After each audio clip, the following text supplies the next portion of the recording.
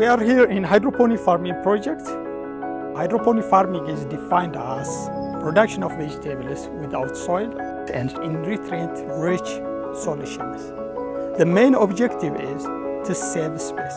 In small space, we can produce a lot of vegetables. Secondly, it saves much amount of water. So in small amount of water, we can produce a lot of vegetables. Thirdly, there is no seasonal constraints in this regard. In conventional method, it will depend on rainfall as well as irrigations, but we can produce yearly round productions.